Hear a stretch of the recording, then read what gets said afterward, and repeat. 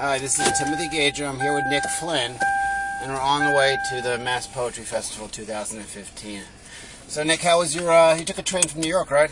Yes. How was your train trip? My train trip went very well.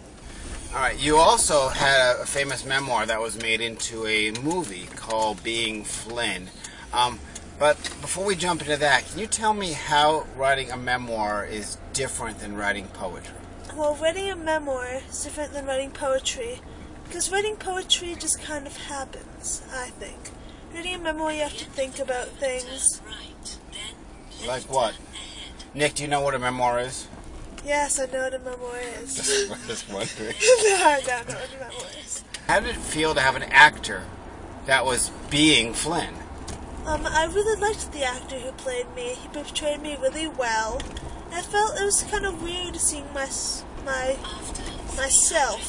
be on big screen.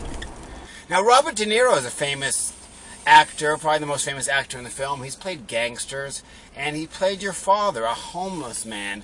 Did you find Robert De Niro believable as your father? Yes, I did find him believable as my father.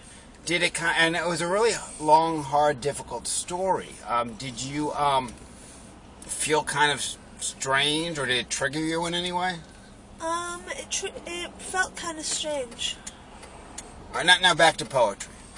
The Massachusetts Poetry Festival. You were there the first year in Lowell, right? Yes. And have you been to the Salem, town of Salem, for the festival yet? I don't think I have. And who are you looking forward to seeing? Like, what famous poets are you looking forward to seeing? I'm looking forward to seeing famous poets. Make some up. You know plenty of famous poets. Don't you read poetry in high school, Nick? No, we don't read poetry in high school. Nick, who's your favorite poet of all time? Oh, my favorite poet of all time? That's a very hard question, because there's all these different famous poets. I think my favorite poet would have to be you, Timothy Gager. Really? How do you think your work is comparable to mine? Of course it is. Well, I mean, it's quite an honor, and I'm very humbled that someone of your stature that's featuring at the Massachusetts Poetry Festival would name me as someone that you were looking forward to seeing. Are you only looking forward to seeing me because I'm giving you a ride? No, of course not. Because, like, if you weren't, like, if you didn't see me, you'd be stuck at the train station, right? Of course. What would you do? Would you start reading poetry in South Station?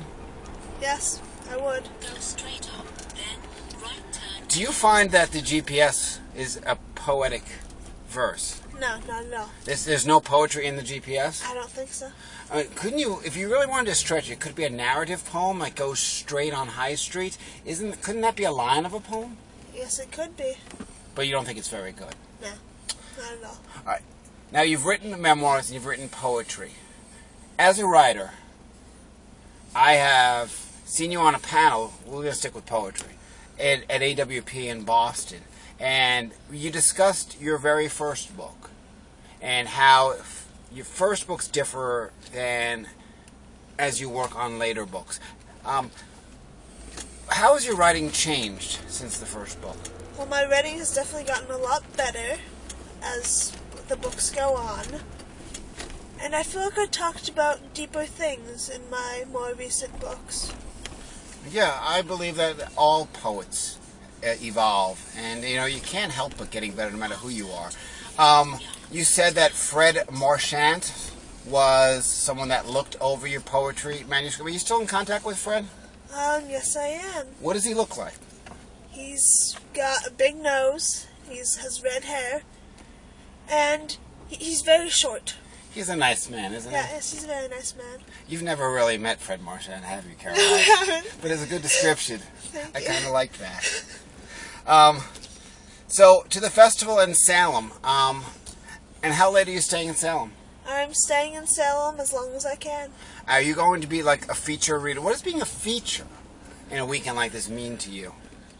Being a feature means a lot to me. Why is that? Because it makes me feel very special as a person. All right. Well, Nick, it was very, very much of a pleasure to speak to you and to take time out in writing with me and being interviewed in my Grand Marquis. Also in literature, the G fell off the back of my Grand Marquis. Could I borrow like a G from one of your poems?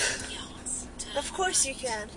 All right, Nick, thanks very much, and look forward to hearing your reading this weekend. You too.